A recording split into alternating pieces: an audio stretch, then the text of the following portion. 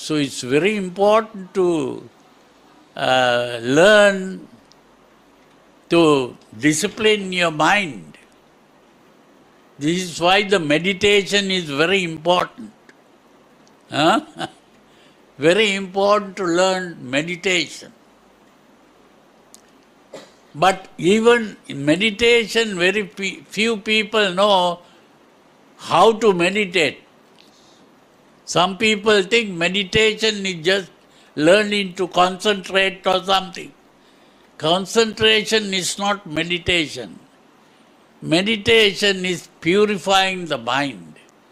You have to learn to purify the mind by thinking in the right way.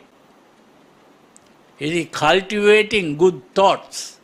That is the most important thing.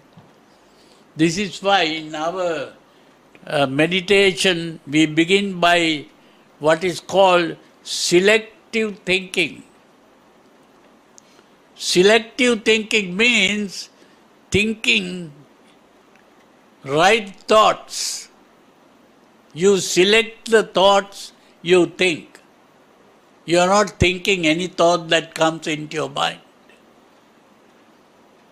So that is the starting point of meditation, not concentration.